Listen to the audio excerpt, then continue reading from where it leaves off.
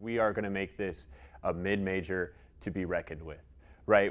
I want to compete with the big boys, and I want to be in super regionals. I want to be in College World Series. I want to really put Youngstown State on the map as a baseball program.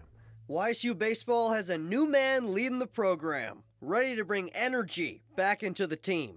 This town is blue collar, it's gritty, and we want to do that, right? We want to be like I always just had this thought in my mind, like get a shirt, it's gritty with the Y, right? That's kind of what I wanted to do, but that's the way we're going to play. Trevor Charpie's rise to the coaching role started when he was a pitcher for the University of Tennessee. After a few stops, he was signed by the Tampa Bay Rays and made it to Double-A. He coached at other programs, but never in a head role. This past year, he skyrocketed through the ranks at YSU, starting as a volunteer, then an assistant, and now the head coach. I understand what it takes, right? I did make it to Pro Bowl. I did play for College World Series winning coaches my whole career, right? So I know that is, and it's just kind of being like, hey, we're going to win here, and we're going to win here with or without you. Like, do you want to jump on board with it? The 30-year-old says he's been overlooked his entire career, but it's something he's always enjoyed.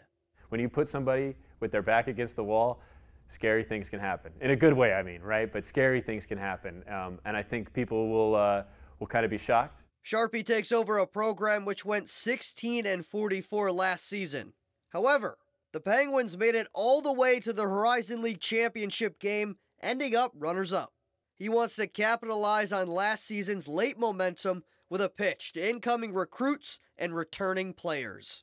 Graduate, get drafted. That's get rings, get diplomas, get drafted. That's kind of the MO for us now. Reporting with the YSU baseball team, I'm Liam Garrity.